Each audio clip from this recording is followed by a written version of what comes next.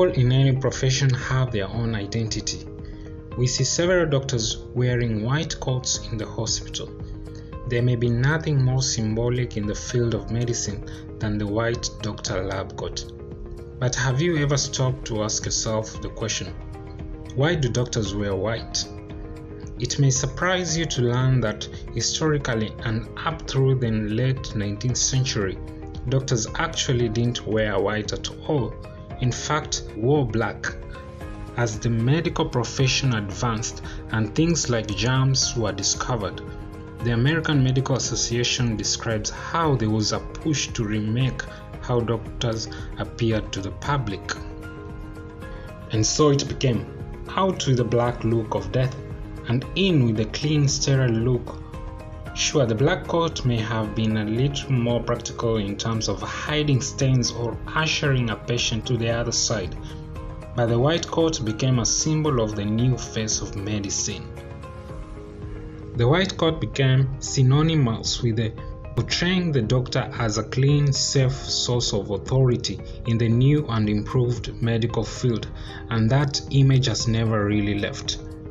Another reason is that before the middle of the 19th century, only the scientists who worked in the laboratories used to wear lab coats, which were light pink or yellow in color. At that time, laboratory scientists had harmed the reputation of the physician by showing that the treatment made by the drugs were useless, and that's how the doctors were convicted.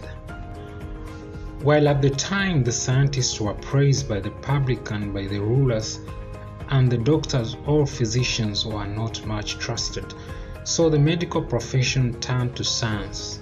That's how doctors or physicians decided to become scientists. The doctors adopted the scientific laboratory coat as the standard of their clothes, and the doctors began to wear the coat as a recognizable symbol in 1889 AD. When lab coat was adopted by the medical profession, they liked the color of the coat.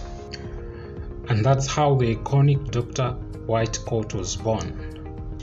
Researchers at the University of Michigan surveyed 4,000 patients at 10 US academic medical centers and discovered that a physician's clothing affects how patients view their doctor and their overall satisfaction of their care. However, the importance of attire is not only about the coat itself, but also what is worn beneath physicians who wore a white coat. Physicians who wore a white coat over business attire were seen by patients as more knowledgeable, trustworthy, caring, and approachable. The viewpoint is even more common in older patients above the age of 65. Physicians who wore medical scrubs beneath the white coat scored next highest in patient satisfaction and approval. Physicians that only wore business attire with no white coat ranked number 3 in the study. While that preference could be an indication of what is considered to be professional, some argue that white coats present an increased risk of hospital-acquired infection. A white coat is not necessarily ideal for all doctors and physicians. Psychiatrists and pediatricians, for example, report that they prefer business attire to make their patients feel more at ease.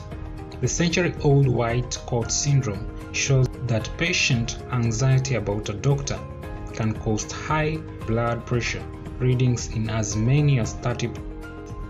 Another study has shown that 82% of pediatricians and psychiatrists do not like wearing a white coat because it negatively influences communication with children and mentally distressed patients. Thank you for watching this video. Please subscribe and hit that notification bell and get notified whenever I post video. See you next time.